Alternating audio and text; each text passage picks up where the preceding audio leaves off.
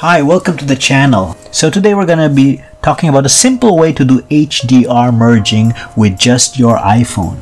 If you don't know, HDR is a great way to overcome the limitations of your iPhone camera. So HDR works by merging multiple images taken at different exposures.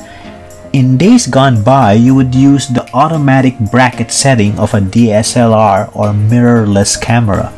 But with the advent of Pro Camera apps, you can now do bracketing with just your iPhone. The Pro Camera app I'm going to use is called Total Camera. Okay, so let's just begin. So from this app, you can actually choose the kind of bracketing you want. I recommend choosing 3 images separated by 2 stops of exposure.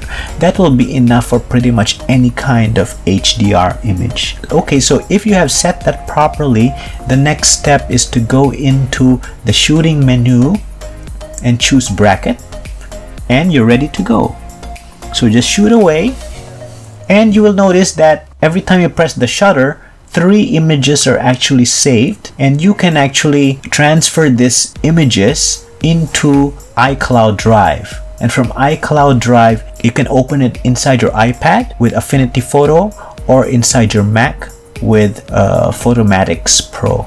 So I have another video showing you how to use Affinity Photo for the iPad, and I'm gonna put that down in the description. And yes, you can get great looking shots with just your iPhone. And it all starts with getting the proper app to do bracketing. So I hope this video is helpful.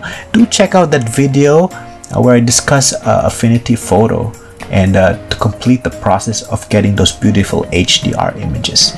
Till the next time, happy shooting!